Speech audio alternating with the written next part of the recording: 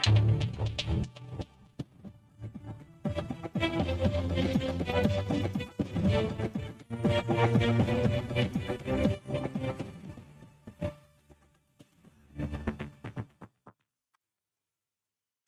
সম্পাদকীয়তে, আমি ওমর ফারুক। নির্দলীয় সরকারের অধীনে নির্বাচনের দাবি আদায়ে ঈদের পর থেকে চূড়ান্ত আন্দোলনের লক্ষ্য ছিল বিএনপির। হরতাল, ধর্মঘটের মতো কঠোর কর্মসূচির পক্ষে বিএনপির কোনো নেতা। স্থায়ী কমিটির অধিকাংশই মনে করেন আন্দোলনই দেখিয়ে দেবে কর্মসূচির পথ। আওয়ামী লীগ বরাবরই বলছে বিএনপি একসময় রাষ্ট্র পরিচালনায় যেমন ব্যর্থ ছিল, আন্দোলনও তেমনি দিশাহীন। অন্যদিকে বিএনপিকে রাজনৈতিক প্রলোভন দেখানো হয় বলে অভিযোগ করেছে বিএনপি। সেই মুহূর্তে তথ্যমন্ত্রী বলছেন বিএনপি নির্বাচনে না এলে শরিকরা পালাবে। আন্দোলন ও রাজনীতির সাম্প্রতিক নানা প্রসঙ্গ নিয়ে আজকের সম্পাদকীয় কোন পথে আন্দোলন, আর এ নিয়ে আলোচনার জন্য স্টুডিওতে উপস্থিত আছেন এম.এ. আজিজ, রাজনৈতিক বিশ্লেষক, আছেন মনিরুজ্জামান মনির, আওয়ামী লীগ নেতা, এবং আছেন হারুন উর রশিদ, নির্বাহী সম্পাদক, দৈনিক সময়ের আলো। দর্শক, আপনারাও এই আলোচনা আসতে পারেন, এই জন্য আপনাদের ফোন করতে হবে টেলিভিশনে দেখানোর নম্বরে। এছাড়া ফেসবুকের মাধ্যমে আপনাদের মন্তব্য এবং প্রশ্ন রাখতে পারছেন। আমরা আলোচনা শুরুর আগে দেখে নিচ্ছি প্রধান শিরোনামগুলো। আওয়ামী লীগ সরকারের সময়েই দেশে অভূতপূর্ব উন্নয়ন, দুর্নীতিবাজ বিএনপি যেন ক্ষমতায় আসতে না পারে সচেতন থাকতে হবে। লন্ডনে নাগরিক সম্বর্ধনায় প্রধানমন্ত্রী শেখ হাসিনা। মিলগেইটে দিনের পর দিন অপেক্ষা, মিলছে না তেল, রেকর্ড আমদানির পরও দাম বাড়াতে বন্ধ সয়াবিন ও পাম অয়েলের ডেলিভারি। নানা অজুহাতে 4 মাসে হাতিয়ে নিয়েছে 500 কোটি টাকা। বিচারের মুখোমুখি ডক্টর ইউনূস, শ্রম আইন লঙ্ঘনের মামলা চলতে বাধা নেই, আদেশ আপিল বিভাগের। বিচারাধীন 1100 কোটি টাকা কর ফাঁকির মামলা। চোখে মুখে এখনো আতঙ্ক, সংঘাত কবলিত সুদান থেকে ভয়াবহ অভিজ্ঞতা নিয়ে দেশে ফিরলেন 136 বাংলাদেশি। আটকে পড়া বাকিদেরও দ্রুত ফেরত আনা হবে। এবং মারা গেলেন পশ্চিমবঙ্গের প্রখ্যাত সাহিত্যিক সমরেশ মজুমদার। শেষবারের মতো দেখতে কলকাতায় হাসপাতালে ভিড় করছেন ভক্তরা। অন্ত্যেষ্টিক্রিয়া কাল।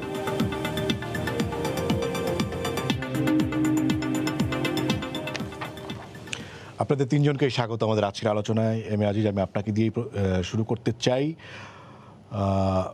এখন পর্যন্ত যতটুকু ধারণা করা হচ্ছে, মানে নির্বাচনের তফসিল ঘোষণাকে যদি আমরা মাথায় রাখি, নির্বাচনের সময় মানে এর মাঝামাঝি সময় আছে আর 4 মাস। সেই ক্ষেত্রে আওয়ামী লীগের পক্ষ থেকে বলা হচ্ছে যে বিএনপির আন্দোলন হচ্ছে দিশাহীন, এবং আজকেই গণমাধ্যমে খবর বেরিয়েছে যে চূড়ান্ত আন্দোলন কখন সিদ্ধান্তে পৌঁছতে পারেনি বিএনপি। আপনি বিএনপির আন্দোলনের কোনো দিশা দেখেন কিনা? ধন্যবাদ আপনাকে। বিএনপির তো আন্দোলন করা ছাড়া আর কোনো উপায় নেই, আন্দোলন করতেই হবে। আন্দোলনের সময় কোনো ফ্যাক্টর না, কারণ সময় দীর্ঘস্থায়ী হতে পারে, সময় অল্পও হতে পারে। তো এখন ধরেন বিএনপি বিভিন্ন সময়ে আন্দোলনের কথা বলেছে, ঈদের পরে, অমুক পরে, এরকম বলেছে, কিন্তু আন্দোলন জমেনি। কিন্তু বিভাগীয় সম্মেলনের পরে আন্দোলনটা কিন্তু হচ্ছিল, কিন্তু 10 তারিখে যেভাবে ক্র্যাকডাউন করা হলো, আমি এটাকে মনে করি এটা গণতান্ত্রিক আন্দোলন দমানোর কায়দা নয়।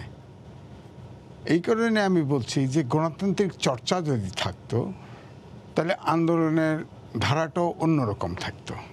আজকে যেসব দেশে ধরেন বড় দেশে বিএনপি কি ভেবেছিল যে তারা আন্দোলনে নামবে এবং সেটার কোনো ধরনের প্রতিক্রিয়া সরকারের তরফ থেকে হবে না, এবং তারা যে লক্ষ্য নিয়ে আগাচ্ছে সেভাবে এগিয়ে যাবে না? সরকারের প্রতিক্রিয়া, ওই প্রতিক্রিয়া তো পুলিশ ঝাঁপিয়ে পড়া, এটা কোনো প্রতিক্রিয়া না গণতান্ত্রিক দেশে। এটা কোনো প্রতিক্রিয়া না। গুলি করবে, মানুষ করবে, গুম করে ফেলবে, এটা কোনো প্রতিক্রিয়া গণতান্ত্রিক দেশের প্রতিক্রিয়া না। হ্যাঁ, বড়দের গ্রেপ্তার করতে পারে, কিন্তু যেভাবে আপনার আক্রমণ করা হয় এটা গণতান্ত্রিক দেশের আচরণ হতে পারে না। এই জন্যেই আমরা কিন্তু বিএনপির সময়ও সমালোচনা শুনেছি, এখনও সমালোচনা শুনি। টিআইবি 2018 সালের নির্বাচনের পরে তারা কিন্তু এই নির্বাচন সম্পর্কে একটা জরিপ রিপোর্ট দিয়েছিল, সেখানে কিন্তু একটা কথা স্পষ্ট বলেছে যে আমাদের দেশে আর গণতান্ত্রিকভাবে নির্বাচন কিন্তু আর সম্ভব না। এটা কিন্তু বলেছিল, ভাষা হয়তো তারতম্য হয়েছে, তো এবং এখন যে ধরেন আজকেই আপনি মানে আর গণতান্ত্রিকভাবে আর কোনো নির্বাচন হবে না, ক্ষমতার পালাবদল হবে না। গণতান্ত্রিকভাবে নিরপেক্ষ নির্বাচন হওয়া খুবই কঠিন। যেমন ধরেন আজকে আপনি পড়লেন প্রধানমন্ত্রী যুক্তরাষ্ট্রে রাজ্যে যে বক্তব্য দিলেন, অর্থাৎ অন্য ভূমিতে গিয়েও যে দুর্নীতিবাজ বিএনপি, এদের বিরুদ্ধে সতর্ক আরও কিন্তু কথা বলেছে উনি। তো এটা বহির্বিশ্বে আমাদের প্রধানমন্ত্রী মানে রাষ্ট্রের প্রধান, সরকার প্রধান, এই ভাষায় যখন কথা হয় বিএনপির তরফ থেকেও হচ্ছে, এগুলো কি গণতান্ত্রিক ভাষা না? এখন যদি এই কথাটা যদি বলেন, এখন যে মানে ধরেন দ্রব্যমূল্য থেকে শুরু করে তারপরে হচ্ছে ভোট ভালো না মন্দ, এরকম নানান ধরনের কথাবার্তা, নানান ধরনের ইস্যুর কথা আমরা জানি। সকল কিছু মাথায় রেখে বিএনপি যত ধরনের বয়ান আছে সকল কিছুকে মাথায় রেখে আপনি মনে করেন কিনা যে তারা আন্দোলনের কোনো দিশার ভেতরে আছে? মানে কোনো একটা হচ্ছে যে আমি এটা চাই, সেটা একটা বিষয়, আর আন্দোলনের তো কিছু মাইলফলক থাকে বা আন্দোলনের কিছু লক্ষ্য থাকে, সেটা দেখে মনে হয় যে না বিএনপি একটা আন্দোলনের জায়গায় আছে, মানে একটা আন্দোলনরত দল বলে আপনার কাছে মনে হয় কিনা? মানে আন্দোলন তো গণতান্ত্রিকভাবে চেষ্টা করছে বিভিন্ন সময়ে, ধরেন একদম উপজেলা লেভেল পর্যন্ত, বিভাগীয় সম্মেলন ইত্যাদিতেই করেছে। এখন নির্বাচন সন্নিকটে, নির্বাচনগুলি বর্জন করছে, এটাও কিন্তু আন্দোলনের অংশ। এখন তারা, আমার ধারণা বেশি হলে সপ্তাহখানেক পরে তারা হয়তো কঠিন কর্মসূচিতে যাবে বলে আমার কাছে অনুমান হচ্ছে। তখন দেখা যাবে আন্দোলনের পরিণতি কোথায় যায়। আর এদিকে সরকারের পক্ষ থেকেও কিন্তু, ধরেন গতকালই আওয়ামী লীগের সাধারণ সম্পাদক যে বক্তব্য দিয়েছেন যে বিএনপি আসলে হয়তো সরকারের অংশীদারিত্ব দেওয়া যেতে পারে, কিন্তু অনেকটাই বলবো 2014 সালের মতো একটা আহ্বানের ইঙ্গিত এটা। তো সুতরাং আমার কাছে কেন মনে হচ্ছে যে আন্দোলন আওয়ামী লীগ অর্থাৎ লক্ষ্য করতেছে বিএনপি কতটুকু প্রেশার দিতে পারে, যদিও আমি কিন্তু এইসব প্রেশারের কিন্তু এটা গণতান্ত্রিক আচরণ আমি মনে করি না। তারপরেও বাংলাদেশের রাজনৈতিক কালচারে কিন্তু যতক্ষণ পর্যন্ত সরকারকে একদম দেয়ালে ঠেকিয়ে না ফেলা যাবে ততক্ষণ পর্যন্ত কিন্তু আপনার সমস্যার সমাধান কিন্তু পাবে না। সেই ক্ষেত্রে বিএনপি কতটুকু প্রেশার দিতে পারে তার উপরে কিন্তু সমাধান নির্ভর করছে। এটা আমাদেরকে আরও 5-7 দিন ওয়েট করতে হবে, দেখতে হবে তারা আন্দোলনটা কোন জায়গায় নিয়ে যায়। জি, যেমন মনির, মানে বিএনপি যদি একটা মাত্রা পর্যন্ত, যথেষ্ট মাত্রা পর্যন্ত আপনাদেরকে প্রেশারে ফেলতে পারে, তাহলে কি আপনারা নির্বাচনকালীন সরকার নিয়ে যে আপনাদের অবস্থান সেখান থেকে আপনারা সরে আসবেন? জি, ধন্যবাদ আপনাকে। এবং কথা বলার শুরুতেই আমি বিনম্র শ্রদ্ধাচিত্রে স্মরণ করছি আমাদের মাঝ থেকে বিদায় নিয়েছেন এপার বাংলা ওপার বাংলার জনপ্রিয় কথা সাহিত্যিক সমরেশ মজুমদারের প্রতি বিনম্র শ্রদ্ধা। দেখুন, বাংলাদেশের গণতান্ত্রিক রাজনীতিতে আন্দোলন একটি নিয়মতান্ত্রিক পন্থার যে আন্দোলন, সেই আন্দোলনে আমি একজন রাজনৈতিক কর্মী হিসেবে সে আন্দোলনের পক্ষে আমার অবস্থান। যদি যৌক্তিক দাবি থাকে, যৌক্তিক অবস্থান থাকে, সেই জায়গাটায় বিএনপি বা গণতান্ত্রিক রাজনৈতিক দলগুলো, গতিশীল রাজনৈতিক দলগুলো আন্দোলন সংগ্রামে থাকবে, এটাকে আমি নেতিবাচকভাবে দেখছি না। কিন্তু প্রশ্নটা থেকে যায়, যেটা আমার ভাই বললেন যে গণতান্ত্রিকভাবে বিএনপি আন্দোলন করে, এখানেই আমার প্রশ্ন। আমি এই দেশের নাগরিক, এই সমাজে বেড়ে ওঠা মানুষ। বিএনপির যদি মানে খুব বেশি দূরে নয়, 2013, 14, 15 সালে বিএনপির যদি আন্দোলনের কর্মসূচিগুলো দেখি, আমরা লক্ষ্য করতে পারি বিএনপি কখনোই গণতান্ত্রিক আন্দোলনে বিশ্বাসী নেই এবং গণতান্ত্রিক আন্দোলনের মধ্য থেকে তার বেড়ে ওঠা নয়। সে কারণে বিএনপি কখনোই গণতান্ত্রিক আন্দোলন করতে পারে না। 13, 14, 15 সালে এদেশের মানুষ যদি ভুলে না যায়, আগুন সন্ত্রাস দেখেছি, বিভৎসতা দেখেছি, কিভাবে পেট্রোল বোমা দিয়ে মানুষ হত্যা করা হয় তার বিভৎসতা দেখেছি। এবং আমি গণতান্ত্রিক রাজনীতিতে আপনি একটি রাজনৈতিক দল হিসেবে নির্বাচনে অংশগ্রহণ করবেন বা করবেন না, সেটা কিন্তু আপনার গণতান্ত্রিক অধিকার আছে। কিন্তু আবার মনে রাখতে হবে, আপনি যদি দেশের মানুষের জন্য রাজনীতি করেন, দেশের জন্য রাজনীতি করেন, দেশের প্রতি যদি আপনার দায়বদ্ধতা থাকে, তাহলে আপনি গণতন্ত্রের চর্চা করতে হলে, গণতন্ত্রকে আপনি যদি শক্তিশালী রূপ দিতে চান, তাহলে নির্বাচনেরও কোনো বিকল্প পথ নাই। 14 সালের নির্বাচন, আপনি যে নির্বাচনকালীন ব্যবস্থার কথা বলছেন, 14 নির্বাচনের আগে বঙ্গবন্ধু কন্যা রাষ্ট্রনায়ক জননেত্রী শেখ হাসিনা বেগম খালেদা জিয়া 2013 সালে ফোন করেছিলেন নির্বাচনকালীন সরকার ব্যবস্থায় অংশগ্রহণের জন্য। সেদিনের তার ল্যাঙ্গুয়েজ কী ছিল, রাজনৈতিক পরিবেশায়, সেটা আমরা জানি যে কী বলেছিলেন বেগম জিয়া। এবং সরকার প্রধান ছিলেন বেগম জিয়া, বিরোধী দলের নেতা ছিলেন তৎকালীন সময়। সেখান থেকে আমাদের চরম শিক্ষা হয়েছে। তারপরও বঙ্গবন্ধু কন্যা শেখ হাসিনাকে যারা হত্যা করতে চায়, 15ই আগস্ট যারা মিথ্যা জন্মদিন পালন করে, উল্লাস করে, সেই জায়গাটায় দাঁড়িয়ে গণতন্ত্রকে প্রাতিষ্ঠানিক রূপদানের জন্য বঙ্গবন্ধু কন্যা শেখ হাসিনা চেষ্টা করেছিলেন 2013 সালেও বেগম জিয়াকে নিয়েই নির্বাচনে, অর্থাৎ সমস্ত রাজনৈতিক দলগুলোর অংশগ্রহণমূলক নির্বাচন। সেই নির্বাচনে আমি আগেই বলেছিলাম যে নির্বাচনে অংশগ্রহণ করবেন কি করবেন এটা আপনার গণতান্ত্রিক অধিকার। কিন্তু নির্বাচন সেদিন বয়কট না করে সেদিন প্রতিহত করতে যে 500 স্কুল পুড়িয়ে দেওয়া, 300 মানুষ হত্যা করা, আইন শৃঙ্খলা রক্ষাকারী বাহিনী হত্যা করা, প্রিজাইডিং অফিসারকে হত্যা করা, পুলিং অফিসারকে হত্যা করা, সেই নির্বাচন যখন হয়ে গেল তারপর আগুন সন্ত্রাস। এই 2013, 14, 15 সালে আমি যখন টেলিভিশনগুলোতে টক শোতে যেতাম তখন আমি এই রাস্তার দৃশ্য দেখেছি। এই রাতের যখন আমরা টক শোতে যেতাম আমাদের তখন একটা শঙ্কার মধ্য থেকে নামতাম। এই পরিবেশ বিএনপি আন্দোলনের নামে করেছিল। উনি বলেছেন যে বিভাগীয় শহরগুলোতে আন্দোলন করেছে। বাংলাদেশের 75 থেকে 90, এই কথাটা আমি এই কারণে বলি, একজন আমি গণতান্ত্রিক আন্দোলনের কর্মী হিসাবে দুটো স্বৈর শাসকের আমলে সেই বন্দি দশা থেকে একটি গণতান্ত্রিক পরিবেশের জন্য আমরা আন্দোলন করেছিলাম। তারপর 2001 সাল থেকে 2006 সালের প্রেক্ষাপট যদি আপনি ফারুক দেখেন, যারা আজকে গণতন্ত্রের কথা বলেন, গণতান্ত্রিক অধিকার এর কথা বলেন, তারা তৎকালীন সময় কি প্রেক্ষাপটটা বাংলাদেশে তৈরি করেছিল? একটা নারকীয় সন্ত্রাস স্বর্গরাজ্যে পরিণত করেছিল। রাষ্ট্রযন্ত্রকে ব্যবহার করে অসাম্প্রদায়িক নেতা শেখ হাসিনাকে হত্যার দোষে আরজেস গ্রেনেড, 24 জন মানুষকে মেরে ফেলা, আওয়ামী লীগকে 23 বঙ্গবন্ধু এভিনিউর মধ্যে আটকে ফেলা, গোপালগঞ্জ টুঙ্গিপাড়ায় নোঙ্গরখানা খোলা, আওয়ামী লীগ অফিসের সামনে নোঙ্গরখানা খোলা, মাইমা ফাইমাদেরকে ধর্ষণ, আওয়ামী লীগের 60,000 নেতাকর্মীদেরকে হত্যা করা। এই অবস্থার মধ্যে দাঁড়িয়েও কিন্তু আমরা গণতান্ত্রিক আন্দোলন করেছি। গণতান্ত্রিক আন্দোলন করে মানুষের যে ন্যায্য অধিকার তার জন্য আওয়ামী লীগের সংগ্রাম ছিল। আজকের যে দাবি, আপনি কি বারবার একটি নির্বাচনী ব্যবস্থায় আপনি একটা জায়গায় কেন থিতু হবেন না? আমি যারা বলে, আমি বিনয়ের সহিত বলি, নির্বাচনের যে ব্যবস্থাপনা, এটা সর্বোচ্চ আদালত বাংলাদেশের একটি মুক্তিযুদ্ধের মধ্য থেকে একটি গণতান্ত্রিক রাষ্ট্রে একটি বারবার অ্যাডহক পদ্ধতিতে একটা যায় না, সাংঘর্ষিক জায়গায় দাঁড়িয়ে আমরা তত্ত্বাবধায়ক সরকার থেকে ফিরে আসলাম।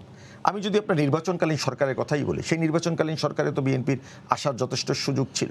তারা 2018 সাল যে 14 সালে নির্বাচন বয়কট না করে প্রতিহত করতে গেল, ব্যর্থ হলো। 18 সালে কিন্তু বিএনপি এক প্রকারের একটা নেতিবাচক শব্দ ব্যবহার নাই করলাম, ডক্টর কামালকে সামনে রেখে তারা নির্বাচনে আসলো। সেই নির্বাচনের কি রেজাল্ট হলো? তারপর তারা পার্লামেন্টে যাবে বা যাবে না, তার মধ্যে থেকেই বাংলাদেশের মানুষ তাদের রুগ্ন চেহারাটা দেখেছে। তাদের 6 জন শপথ গ্রহণ করছে সংসদ সদস্য হিসেবে, একজন করে নাই। আবার দেখলাম গত কয়েক মাস আগে তারা সংসদ থেকে পদত্যাগ করছে, আবার 10ই ডিসেম্বর ফোকাস করেছে। আমি যদি গণতান্ত্রিক বলছেন পুলিশি সহায়তায় বা পুলিশি, আমি যদি জানি আপনি আন্দোলন করবেন, এটা যেমন সত্য, এটা যেমনিতে আপনার গণতান্ত্রিক অধিকার, ঠিক তেমনিভাবে বাংলার নাগরিকদেরকে অধিকার, জনসাধারণকে তার নিরাপত্তা বিধান দেওয়া সরকারের দায়িত্ব। আপনি যখন দেখব ওই অফিসে হাজার হাজার মানুষের অবস্থান, হাজার হাজার বস্তা চাল আসবে, লাঠি ছোটা আসবে, বোমা আসবে, ককটেল থাকবে, তখন সরকার কেন তাদেরকে ব্যবস্থা নেবে না? 13ই মে হেফাজত আমরা দেখিনি 2013 সাল। বিএনপি তখন বেগম খালেদা জিয়া কি আহ্বান জানিয়েছিল? সাদেক হোসেন খোকারা কি করেছিল? বাংলাদেশ একটা তাহরির স্কোয়ার করতে চাবে, এটাকে হতে দেবে কেন? বাংলাদেশ আওয়ামী লীগ তো মাটি ও মানুষের মধ্য থেকে প্রথিত রাজনৈতিক দল। এইখানে যদি ওনারা মনে করে থাকে ওনারা অগণতান্ত্রিক কর্মকাণ্ড করবে, পুলিশ বসে থাকবে, সেটা তো হতে পারে না। ওনারা যেমনিভাবে গণতান্ত্রিক অধিকার ওনারা আছে আন্দোলন করার, ঠিক তেমনিভাবে অগণতান্ত্রিক পন্থায় যখন পা বাড়াবে তখন সেটা রাজনৈতিকভাবে বলেন এবং সরকার ব্যবস্থাপনায় যারা থাকবে তারা সরকারের কাজটা করবে। আওয়ামী লীগের নেতাকর্মীরা আওয়ামী লীগ দেশের মানুষকে নিরাপত্তার জন্য যা যা দরকার সেটা আওয়ামী লীগ করবে। কিন্তু আমি সর্বশেষ একটা কথা বলি, তারপরেও সামনে নির্বাচন, আমি একটি প্রতিযোগিতামূলক নির্বাচনে বিশ্বাসী। বিএনপির উচিত সমস্ত রকমের দ্বিধা, এই যে এই আন্দোলন বাংলাদেশে আন্দোলন করে আওয়ামী লীগের পতন ঘটাবার ক্ষমতা রাজনৈতিক ক্ষমতা রাখে না। বিকজ অফ বাংলাদেশের নয়, গোটা দুনিয়ার মানুষের কাছে শেখ হাসিনা একটি রাজনৈতিক প্রতিষ্ঠানের নামে পরিণত হয়েছে। সেটা যদি আপনি দেখেন, এই মার্কিন যুক্তরাষ্ট্র, যুক্তরাজ্য এবং জাপান সফরের সময় এই বিএনপি নামক রাজনৈতিক দলগুলোর নেতাকর্মীদের কী বক্তব্য ছিল? বঙ্গবন্ধু কন্যা শেখ হাসিনার এই যে সফর, এই সফরের মধ্য থেকে ঋষি সোনাকরা কি বলে যে আমার 2 কন্যা এবং আমার স্ত্রী আপনাকে অনুসরণ করে। আমার সন্তানরা, আমার কন্যারা আপনার মতো নেতা হোক, আমি এটা চাই, প্রত্যাশা করি। তার মানে বাংলাদেশ যখন মার্কিন যুক্তরাষ্ট্র একসময় বলেছিল তলাবিহীন জুড়ি, আজকে সেই আইএমএফ প্রধান বলে শেখ হাসিনার বাংলাদেশের প্রয়োজন শেখ হাসিনার নেতৃত্ব। ওয়ার্ল্ড ব্যাংক কি বলে এবং সর্বশেষ ঋষি সুনাক কি বলে, তার মধ্য থেকে আমরা জানি গোটা বাংলাদেশের মানুষের আস্থা এবং নির্ভরতার প্রতীক শেখ হাসিনা। সামনে নির্বাচনেও বঙ্গবন্ধু কন্যা শেখ হাসিনার প্রতি মানুষের আস্থা থাকবে। সেই কারণে বিএনপির ব্যর্থ নেতৃত্ব তথাকথিত আন্দোলনের নামে অরাজকতা তৈরি করতে পারবে, আন্দোলন করতে পারবে না। কারণ বাংলাদেশের মানুষের জীবন মানের যে বৈপ্লবিক পরিবর্তন, এটা বঙ্গবন্ধু কন্যা শেখ হাসিনার নেতৃত্বে ঘটেছে। জি মনির ভাই, আপনাকে ধন্যবাদ। আমি হারুন ভাই আপনার কাছে আসি। হচ্ছে আবারও তথ্যমন্ত্রীর বক্তব্যে যে উনি বলছেন যে বিএনপি তার শরিকদের সাথে আসন ভাগাভাগি নিয়ে আলাপ করছে, এবং সেই কারণে তার মত হচ্ছে বিএনপি যদি নির্বাচনে আলটিমেটলি না যায় তাহলে শরিকরা আসলে বিএনপির সাথে থাকবে না। এবং এই যে শরিক এবং মানে আন্দোলনের যারা মানে যাদের সাথে যুগপৎ আন্দোলন করছে বিএনপি, এর ভিতরে জোটের একজন চলেও গেছে আর কি। সব কিছু মিলে আপনার কি মনে হয় যে মানে আন্দোলনটা, বিরোধী আন্দোলনটা আসলে কোন দিকে যাচ্ছে? ধন্যবাদ আপনাকে, ধন্যবাদ আমার দুই বিদগ্ধ সহ আলোচক। মানে যেটি হচ্ছে যে একটি দল যখন আন্দোলনে থাকে, আন্দোলন পূর্ববর্তী এবং পরবর্তী তাদের কিছু প্ল্যান থাকে। তো বিএনপি তো সে প্ল্যান নিয়েই কাজ করে এবং তারা নির্বাচন পরবর্তী একটি আপনার জাতীয় সরকারের কথা তো বলছে যে তার একটা, সেটা হচ্ছে যদি তারা পাওয়ারে যায় তারা কী ধরনের একটি সরকার গঠন করবে।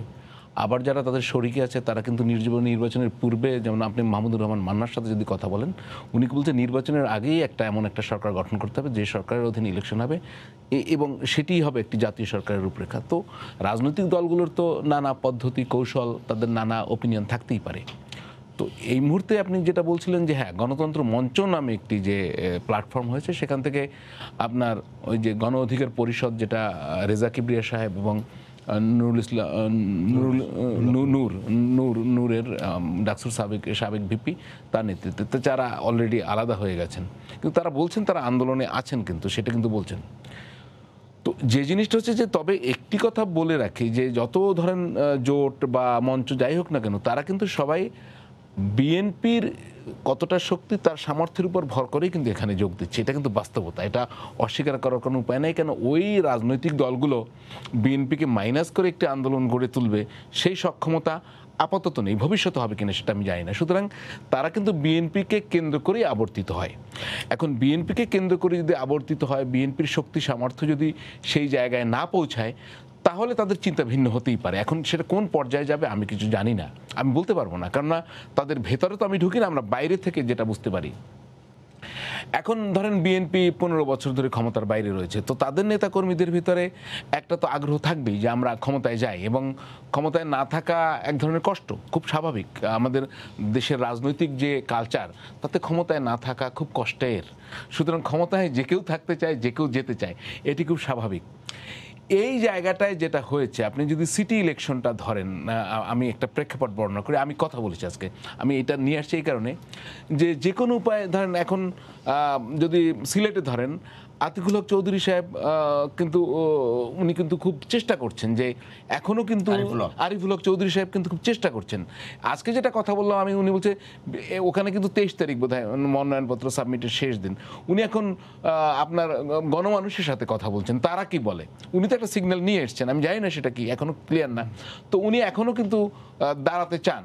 আমি কাউন্সিলরদের সঙ্গে কথা বলেছিলাম আপনার গাজীপুরে, বিভিন্ন জায়গায়। আপনার গাজীপুরে ধরেন 25 জন পদধারী দাঁড়িয়েছেন কাউন্সিলর পদে, বিভিন্ন পদে। তারা যুক্তি দেখাচ্ছেন যে এটা তো প্রতীকের নির্বাচন না, কিন্তু আবার আপনার ইমরান সালেহ প্রিন্স বললেন যেভাবেই হোক দাঁড়ানো যাবে না।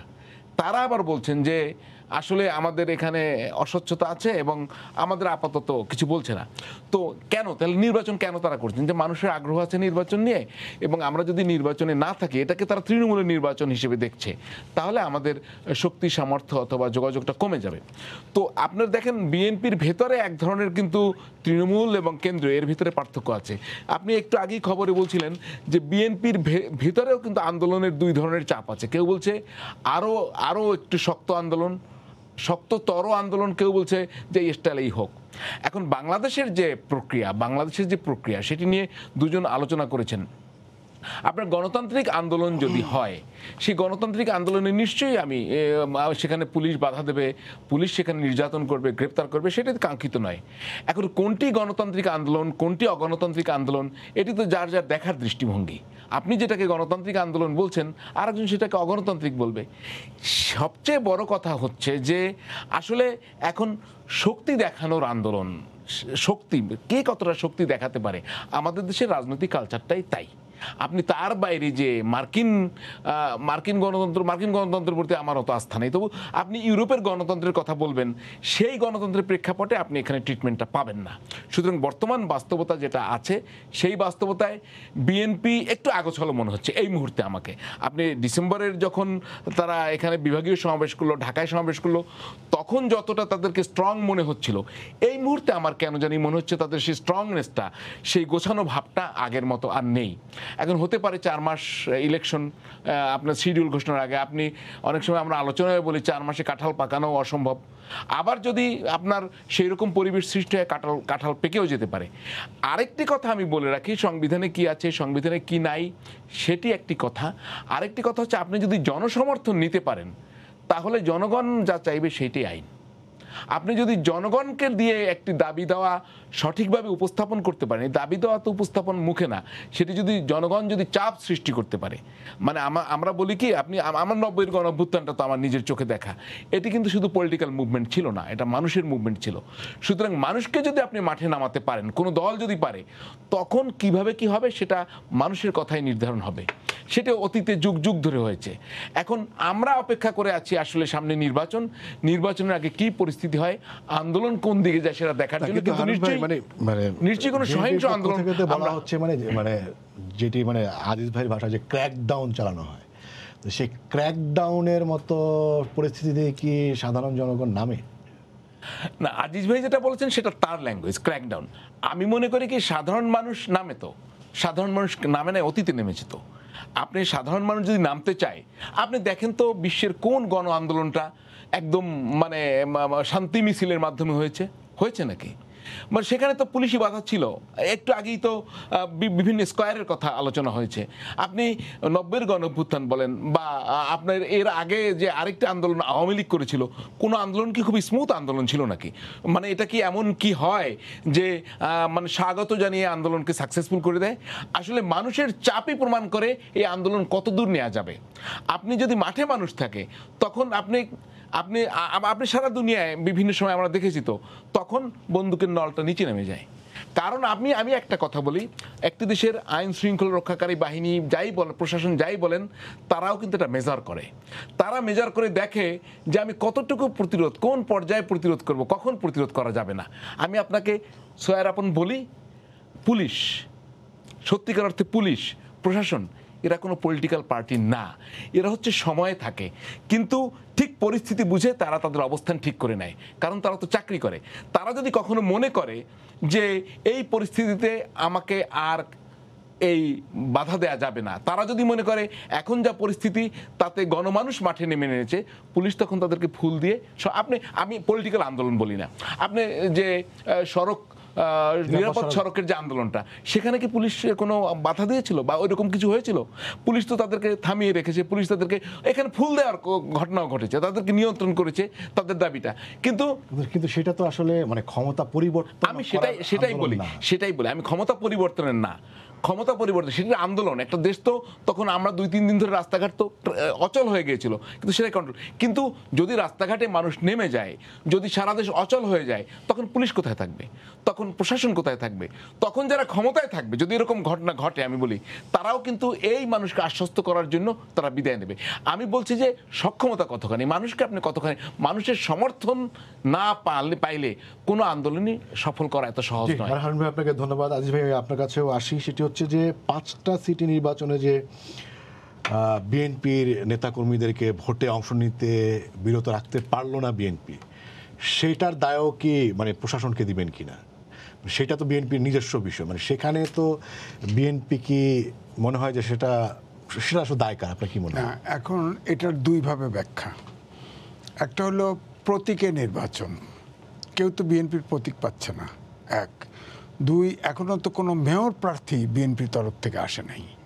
ওয়ার্ডে হয় কি, এটা তৃণমূল পর্যায়ে, এটা আওয়ামী লীগও পারে না, বিএনপিও। এই যে আওয়ামী লীগও তো অনেক জায়গায় অনেক প্রার্থী আছে, প্রতিদ্বন্দ্বী প্রার্থী আছে না।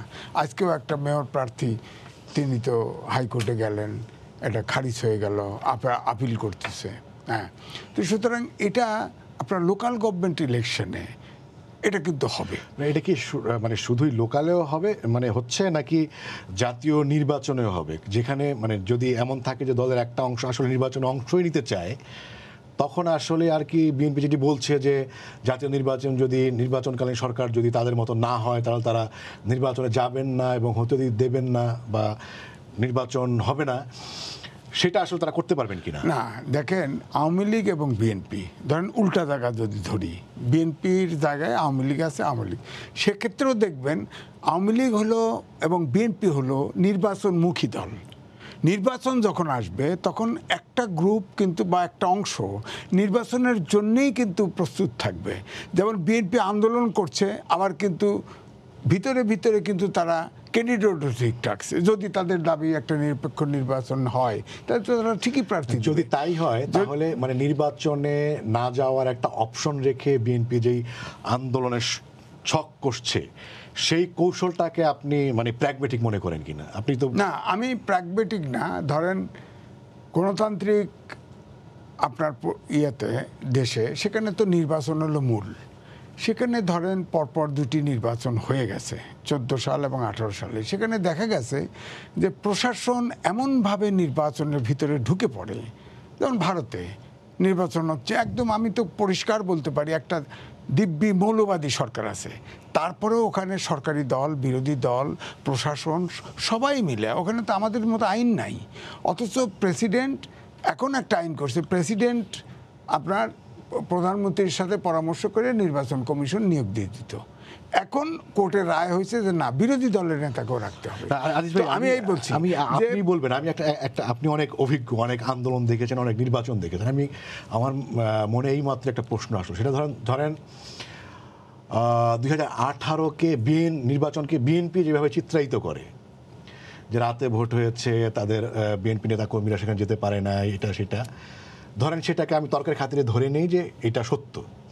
আপনার কি মনে হয় যে ধরেন সকল প্রশাসন বিএনপির ক্ষমতায়, সকল প্রশাসন বিএনপি যেভাবে বলে সেভাবেই চলে, এবং আওয়ামী লীগ হচ্ছে বিরোধী দলে, বিএনপি এরকম একটা নির্বাচন করতে পারবে না? বিষয়টা হচ্ছে যে এই জন্যই বলছে আবার টিএবি রেফারেন্স দিতে হয়। আমাদের দেশে গণতান্ত্রিক সংস্কৃতি, কেন পারবে না? যেটা আমার প্রিয় হারুন সাহেব বলল যে কথা, আমি বলবো যে আমাদের দেশে এখন একজন গণতন্ত্রকে পুঁজি করে, অর্থাৎ গণতন্ত্র সরকার রক্ষা করতে চায়, বিরোধী দল উদ্ধার করতে চায়। আসলে তা না, সরকারে থাকতে চায়, যে কোনো মূল্যে সরকারে যেতে চায়, এইটা হচ্ছে প্রধান। এখানে রাজনীতিটা কিন্তু আমার কাছে গৌণ হয়ে গেছে। সুতরাং এই জন্যেই কিন্তু আপনি দেখেন যে ভাষাগুলো তো আগামী নির্বাচনের সংজ্ঞা তো ওয়েলকাম করা হচ্ছে, এখানে তো সমাধান ওয়েলকাম করা হচ্ছে না। আমি 2014 সালে একবার ডাকছি, আর ডাকবো কেন? দায়িত্বে আছেন, একবার না পারিলে দেখো বারবার, আবার ডাকতে হবে, বসতে হবে। গণতান্ত্রিক সমাজে যখনই সমস্যা, ওবায়দুল কাদের গতকালই বলেছেন যে নির্বাচনকালীন সরকার চাইলে তারা থাকতে পারে, কিন্তু এটা তো অফার না, এটা বায়বি অফার দিলে তো হবে। দুই ধরনের কথাই আছে। হ্যাঁ, দুই ধরনের কথাই আছে। তো এই জন্য আমি বলছি যে হ্যাঁ, এটা থেকে আমি একটা পজিটিভ রে অফ হোপ কিন্তু দেখি, যে যেহেতু সামান্য হলেও একটা ডায়ালগের এখান থেকে একটা ইশারা পাওয়া যায়। তা আমার বলছে, আমি আপনার কাছে যে জায়গাটা জানতে চাচ্ছিলাম সেটা যদি মানে বিরোধী পক্ষ যদি যথেষ্ট শক্তিশালী হয় এবং তার যদি মানে ওইভাবে জনসম্পৃক্ত থাকে, তাহলে আরেকটা পক্ষ একতরফাভাবে নির্বাচন করা সম্ভব হয় কি না? না, যদি হয়, আপনার কি মনে হয়? না, আমার কাছে মনে হয় যে এখন যে পরিস্থিতি, তাতে করে বিএনপিকে বাদ দিয়ে, বিশেষ করে আমি বলবো, নিরপেক্ষ নির্বাচন ছাড়া নির্বাচন সম্ভব হবে না। বিএনপিকে ছাড়া আপনারা নির্বাচন করতে পারবেন না, সেটা যেটা বলা হচ্ছে। না, আমি তো বিএনপিকে ছাড়া নির্বাচন করতে চাই না। বিএনপি না গেলে আপনারা পারবেন না? অবশ্যই পারবো, কেন পারবো না? আমরা 14তে করেছি, 18 সালেও তো এদেশে মানুষ কেন পারবে না? এক বাকি নিয়ে আসি। কেন পারবে না? কারণ 14 এবং 18-তে সেখানে কিন্তু আমাদের ইন্টারনালি পলিটিক্সটাকে দেখা হয়েছে। এবারে কিন্তু ইন্টারন্যাশনালি দেখা হচ্ছে এবং অনেক অ্যাক্টর কিন্তু মানে এই যে মাননীয় প্রধানমন্ত্রী যে সাম্প্রতিক সফর এবং তার যেই মানে কি বলে, আবহ তাতে মনে হচ্ছে অস্বীকার করলেও বিএনপি আওয়ামী লীগ অস্বীকার করলেও বাইরে সবাই যার যার প্রচেষ্টা চালিয়ে আমার আসলে এখন মানে অভিন্ন প্রশ্ন হারুন ভাইয়ের কাছে এবং আপনার কাছে, মানে এইটা কি আসলে আন্তর্জাতিক বিষয় হয়ে গিয়েছে কিনা? আমি প্রথমে যে বলছিলেন আপনি কন্টিনিউ করেন মনির ভাই। আমি যারা ফারুক, আমি কয়েকটা মোটা দাগে কথা বলি। যেমন স্থানীয় সরকার নির্বাচন নিয়ে বিএনপির অবস্থানটা কি? বিএনপি একটি ডাবল স্ট্যান্ডার্ড ক্যারেক্টার বাংলাদেশের মানুষের সামনে বহুবার শো করেছে। সেটা যদি আপনি দেখেন, যদি টু দা পয়েন্ট, একদম টু দা পয়েন্টই উনি বলছেন নির্বাচন স্থানীয় সরকার নির্বাচনে বিএনপি কেউ অংশগ্রহণ করছে না। গাজীপুরে অলরেডি বিএনপির এক নেতার ভাতিজা সে পোস্টেড, সে ইলেকশন করতেছে।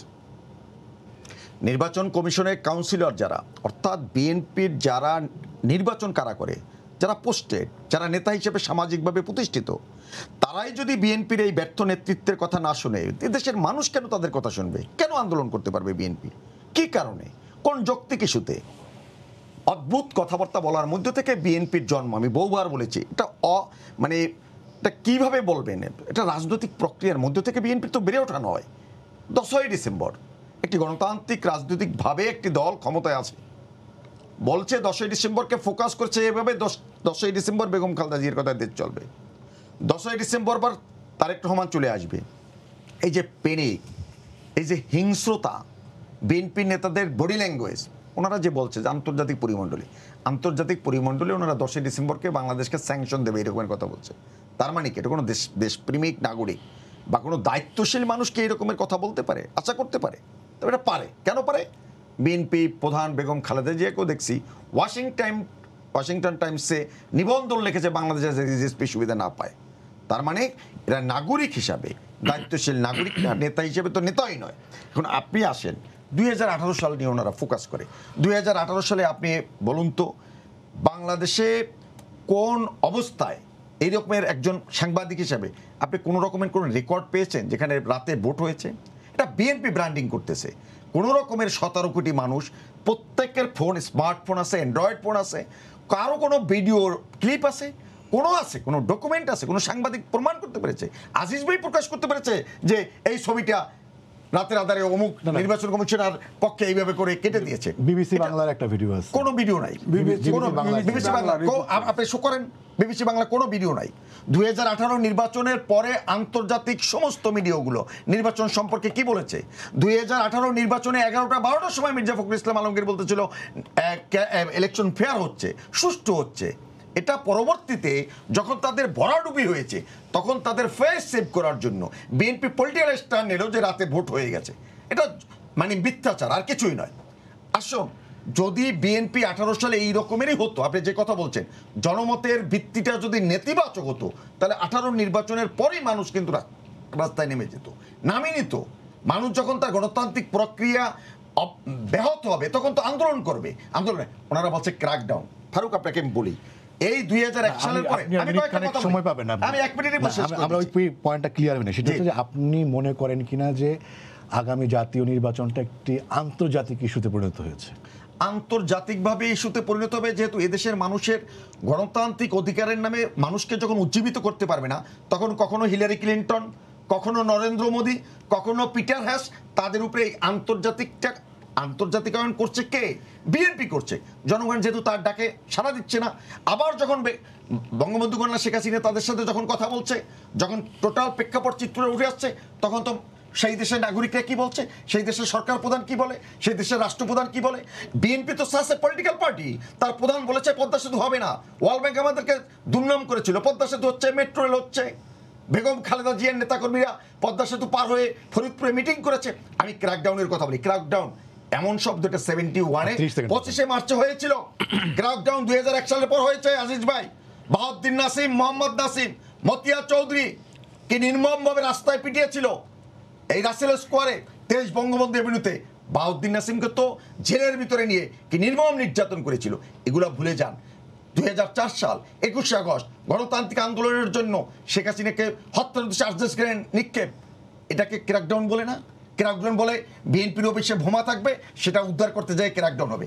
আসেন, গণতান্ত্রিকভাবে হয়নি। উনি আরেকটা কথা বলছেন, টিআইবি বলেছেন, গণতান্ত্রিকভাবে বাংলাদেশের 52 বছরে একটা ট্রানজেকশন দেখেছি, আমরা সকলে দেখেছি। বাংলাদেশের একজন রাষ্ট্রপতি 10 বছর রাষ্ট্রপতি হিসাবে মহামান্য দেশ চালিয়েছেন, রাজস্বিক বিদায় ঘটেছে জননেত্রী শেখ হাসিনা বলে। কারো আমলে এই রকমের রাষ্ট্রপতির বিদায় হয়নি। তার মানে বাংলাদেশে গণতন্ত্র আছে এবং গণতন্ত্র সুপ্রতিষ্ঠিত। সেই কারণেই এই রকমের আপনাকে ধন্যবাদ হারুন ভাই। আমি বাংলাদেশের নির্বাচন নিয়ে আন্তর্জাতিক আগ্রহ থাকা আমি তো খারাপ কিছু দেখি না, কারণ বাংলাদেশের ব্যাপারে তো সারা বিশ্বের আগ্রহ আছে, সুতরাং নির্বাচন নিয়ে আগ্রহ থাকবে না এটা কেন?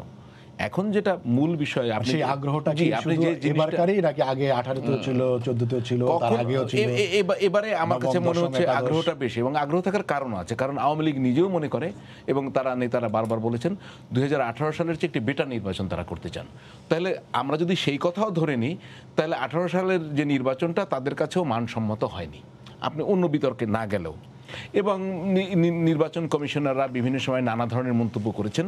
সেটা এখন যেটা হচ্ছে যে এই সময়ে যে বাংলাদেশে যে আগামী নির্বাচন, হ্যাঁ, সেই নির্বাচনটা নিয়ে এই সরকারেরও দায়িত্ব আছে। মানে ওরা না আসলে আমাদের কিছু আসে যায় না, এই ধরনের কথা সরকারের কাছ থেকে আমি আশা করি না। কারণ একটি গ্রহণযোগ্য নির্বাচনের জন্য আপনার পার্টিসিপেটরি নির্বাচন কাকে বলে, যে আমি সংজ্ঞায় না যায় বলি যে মেজর পলিটিক্যাল পার্টিগুলো যারা আগে ক্ষমতায় ছিল, যারা বিরোধী দল ছিল, তাদেরকে নিয়ে সরকারের দায়িত্ব সেই জায়গাটায়, নির্বাচন কমিশনের তো দায়িত্ব সেই জায়গাটায় তাদেরকে নিয়ে আসা। এখন না আসলে শেষ পর্যন্ত কিছু করার থাকবে না, সেটা তো ঠিকই আছে। কিন্তু যে জিনিসটা আপনি বলছিলেন আন্তর্জাতিক আগ্রহের বিষয়টা আমি বলি, সেটি হচ্ছে আন্তর্জাতিক পর্যায়ে যারা এটা নিয়ে কথা বলেছেন, আপনার মার্কিন পলিসিতেই রয়েছে, তারা যে সমস্ত দেশে বলা হয়েছে, আজিজ ভাই বলেছেন যে আন্তর্জাতিক কারণেই বিএনপিকে ছাড়া নির্বাচন হবে না। না, সেটি তো আজিজ ভাইয়ের ওপিনিয়ন। আমি বললাম যে আন্তর্জাতিক সম্প্রদায় চায় বাংলাদেশে একটি পার্টিসিপেটরি ইলেকশন হোক। পার্টিসিপেটরি ইলেকশন মানে মেজর পলিটিক্যাল পার্টিগুলো সেই নির্বাচনে অংশগ্রহণ করুক। পার্টিসিপেটরি আরেকটা শব্দ আছে, সেটি হচ্ছে ভোটাররা ভোট দিতে যাক।